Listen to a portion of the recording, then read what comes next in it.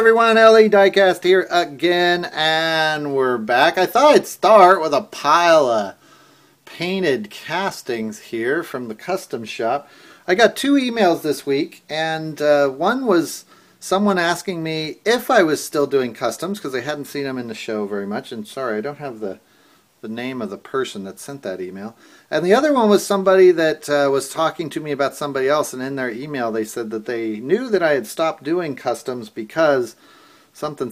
No, I haven't stopped doing customs. In fact, I've actually been doing quite a few. It's just I've been working on a project that I can't really share here on the video for non-disclosure reasons, but it's all custom car stuff. It's just for a company that wanted me to do a large order, and it took some time.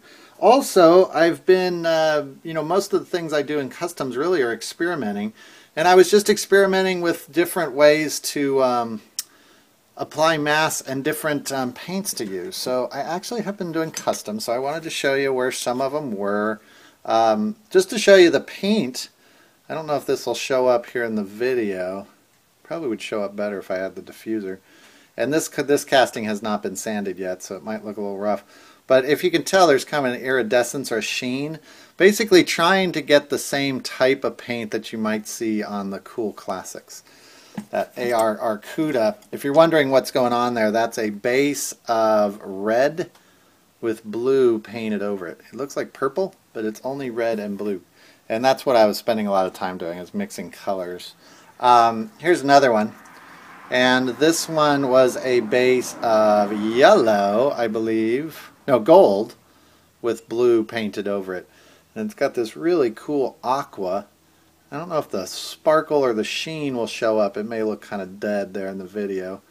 But this little Super Bee, he is going to be something awesome. Here's another one. This one has been enameled, so it may show up. I don't know if it'll show up, but if it turns from red to green there, or a reddish, maybe like a burgundy, to a kind of an aqua, that's the paint job I was trying to do. Granted, those are not the prettiest colors together, and they were not at all the colors I was actually trying to get. But the effect is really cool, and I wish I'd done it on something a little bit bigger than a Bone Shaker, but you will see him finished. And then look at these guys. These guys are using our masks. And ignore this line right here. I can sand that out. This has not been cleared yet, so it's really delicate. And if you look closely, you'll see some errors that are going to be painted out, like that big chip right there. Those will be painted out, but you can see, I don't know if it shows, but what I was playing with was going from the negative image to a positive image to a negative, meaning going from unpainted fire, the blue, to painted fire, the red and yellow, to unpainted fire, the blue again. If that doesn't make sense, don't worry about it. It confuses me too. Here's another example. This one goes from the orange-red fire flames, you see that all the time, right? To black. It's like magic. So it's kind of like a 2-layered effect. But this one has not been cleared yet either. It looks really dull. You can see my touch up there if I get the light just right. All that actually disappears when the enamel goes on it, because the enamel will clear up all those smoothing differences. Look at this guy. I don't know if he'll show up. This is one of my favorite ones. And I have the little recipe off here to the side, but I don't remember what I did with this one. I have it written down. This was maybe black with blue on top, I'm thinking. I'm not sure. But that one's going to look cool. All of these will probably have flames painted on them eventually. So, I just wanted to prove I have been doing stuff. I haven't left customizing. I just have totally sold out and gone for the money for the last month and a half. I will be back doing customs very soon, and you'll get to see them. Okay, we're going to be back here in just a second with the rest of the video. Okay, we're back. And in the rest of this video anyways, we're going to be talking about cars that are either real cars, real castings based off of real cars, or cars that you might have thought were real that really aren't. And I've told you before, when I divide these up into how I'm going to talk about videos, I usually don't really have a plan. I just kind of put them in piles and move them around until it kind of strikes me that there's an interesting relationship between the cars, and I shoot the video, and then we organize them, and the cars get sent away to somebody else, or they just get organized. But this one's been around for a while, and these cars were all supposed to be real cars. That was my plan for the video, but it turns out some of them aren't even real. So first we've got a Ferrari 355. This is designed by Larry Wood. It's a real car, but Larry Wood did the casting. I mean, that's no big surprise. He did most of the castings. From 1995, it is a real car. There's variations. Where is it? Is this the one without? Here we go. See that little Hot Wheels sign there on the back? Takes forever to find. Little Hot Wheels sign on the back. The variations of this one is in the color of that. There's lots of variations on the color of the Hot Wheel logo on that little guy. So, Ferrari 355. Next up, we got this guy, Muzzle Tone. We got two of them. I don't know how I ended up with two of them. Here, we'll flip them around there. Be like showroom. Also, we've got the diffuser on here, so I hope they're not, we don't get them too bright there. I'm going to move the camera back a little bit more, though, so we, there we go. We're at night right now, and the bugs are moving in. They're attracted to my lights. Summer out here in Southern California, I know we complain about bugs, and I know we don't know bugs in Southern California. I've been where they know bugs. Trust me, our bugs are nothing. But we hardly ever get bugs, and I'm getting swarmed by these strange little bugs right now. So if they crawl all over everything, it'll just be a part of our quality production. So, Muscle Tone, not a real car. Looks like it. I thought it was. It's not. It's from this one's from 2000. This was the first edition. This one is this the 5-spoke? Yeah, this is the 5-spoke version. Hard to tell. This one has a blue interior. This one has a blue interior. You can barely see there's a little bit of blue in there. The black interior, that's what it was. I was trying to remember. Oh, bugs, bugs. The black interior version is worth a lot more. Come on, guys, get lost. So I can tell this is gonna go great. We're gonna get swarmed here. So next up, we've got ourselves a Chevelle wagon. This one, interestingly enough, by the way, this is the 2009 version, first edition. This is a nice one. This is my favorite version of the wagon. It's not really a real car. This one was a guaranteed winner to be a real car. It sorta is, but not really. Never was sold with the SS badging on it. This type of car, this look to a Chevelle certainly existed. This one is labeled as a Chevelle SS wagon. There was no such thing as a Super Sport wagon. That's what SS stands for. Super Sport package. So there was no such thing. I think they thought about it, but there was no such thing. At least you can't buy one. So you can make one, you can't buy one. This one. Now, I don't really know what I was thinking on this one. I thought that this was a fake car. And it's a real car. It's Callaway C7, and I have talked about this before. That was the problem. I've already told you it was a real car in an earlier video, and then I forgot. This particular one, which one's which here? The skating one. Is this the skating one? Yeah, this one. The blue one I think is from the Extreme Skateboard. Is that right? I think so. I might be wrong on that. Nope, sorry. Extreme Skateboarding. It's right there on the green one. Extreme Skateboarding is the green one. That's from 1999. The Extreme Speed Series. The C7, the Callaway C7 was built for GT1 racing. Made between 93 and 97, but never qualified at Le Mans. Callaway started by making supercharger kits, so they didn't start by making cars. They made a part for a car.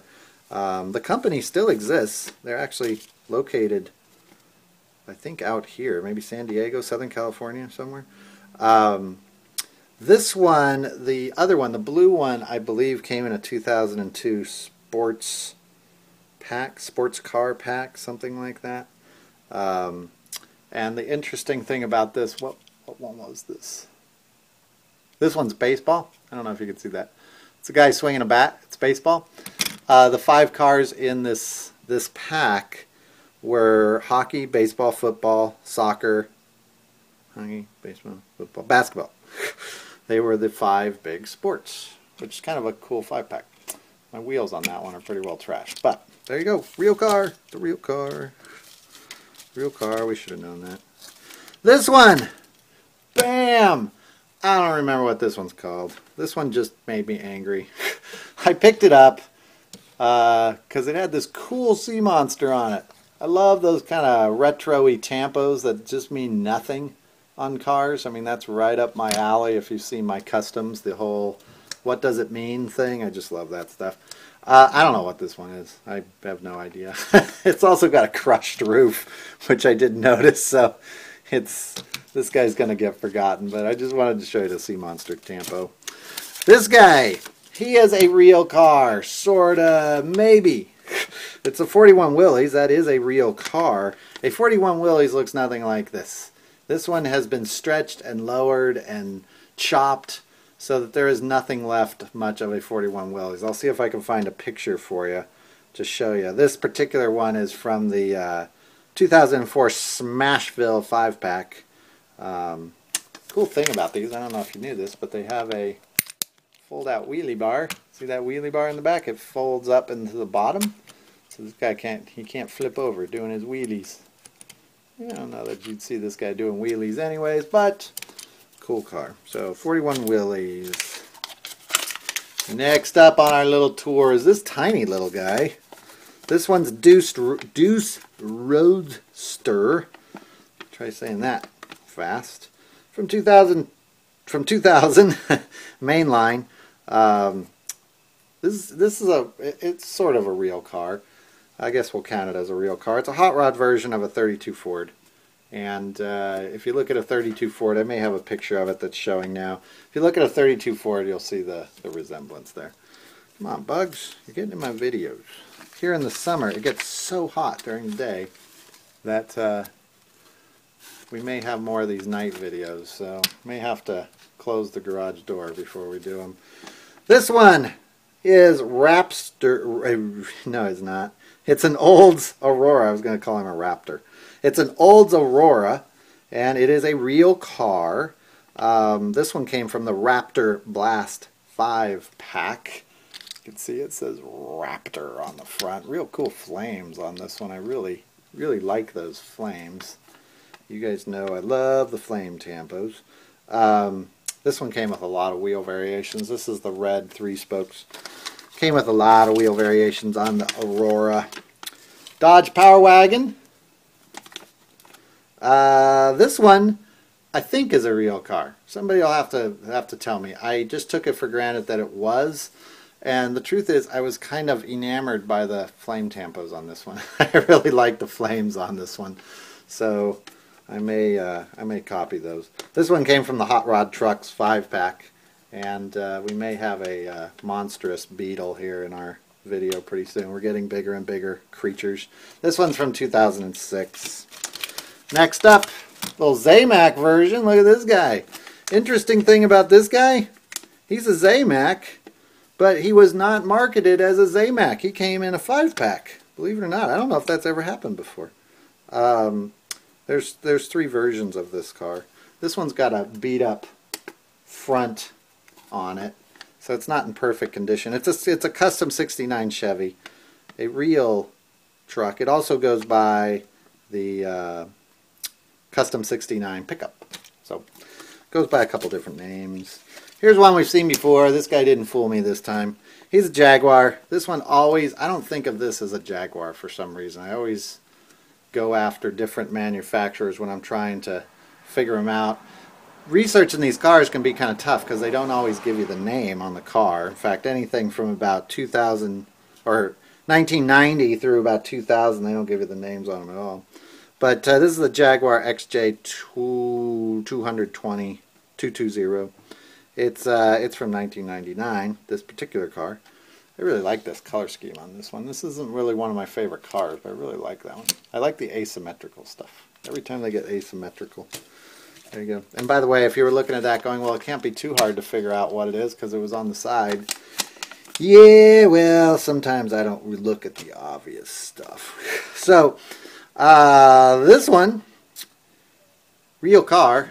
What is this car? I did not write it down. Wait just a second here. This is an Aston Martin V8 Vantage.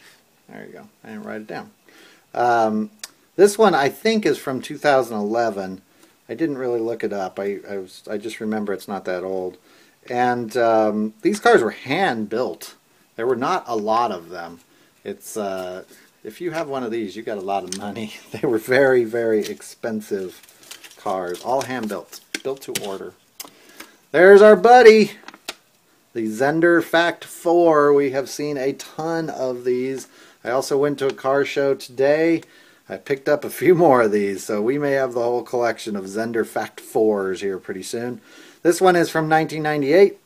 It's a real car. We've covered it before. Believe it or not, it looked like a fantasy car, but it is a real car. Look it up.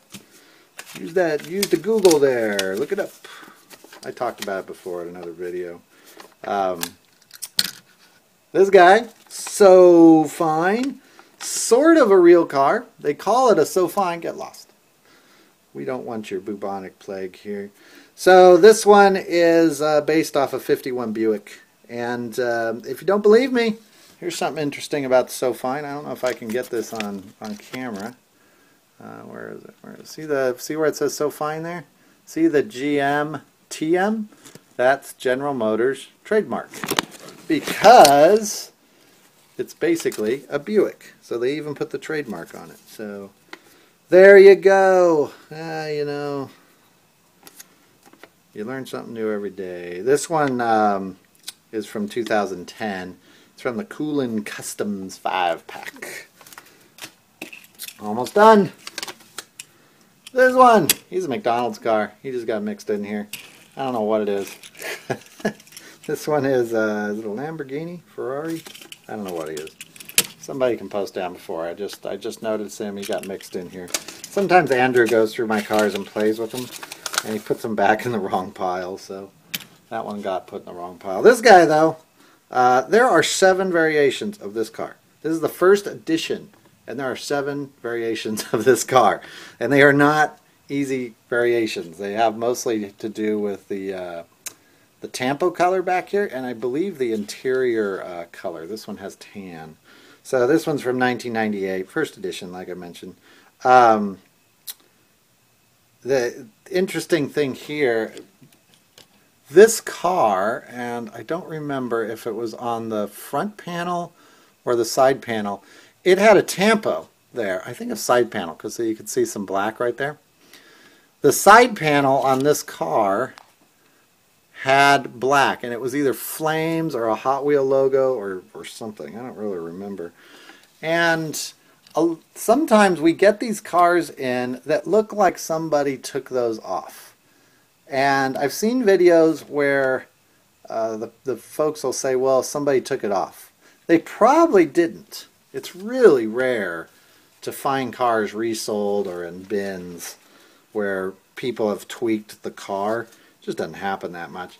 What probably happened is this is from boosters. The booster wheels rub right against the side, and if you play with them enough, they'll rub the tampos off perfectly. They'll also rub the chrome off the wheels, and it's hard to tell here, but the chrome is starting to rub off the wheels on this one. So I'm guessing this guy is track damage. That's how Hot Wheels should go to the graveyard in the sky, is on the track. Look at this guy. He's not really real. He's a tuned version. This is a Lamborghini Countach, but he's tuned. I just thought this one was interesting for the video. If this was a 5-star wheel, those are not considered 5 stars. If this was 5-star wheels, it would be worth a lot for a tuned version of a car. They tend not to be worth anything, but this one would be worth some money if it had 5 stars on it. So there you go. I think that's all of them. I'm going to sign off. If you have not visited the episode 185 for the contest, do that. Be on the lookout for our Fantasy Football League announcement that's coming soon or has already been made by the time this video hits. And I will see you all later. Bye.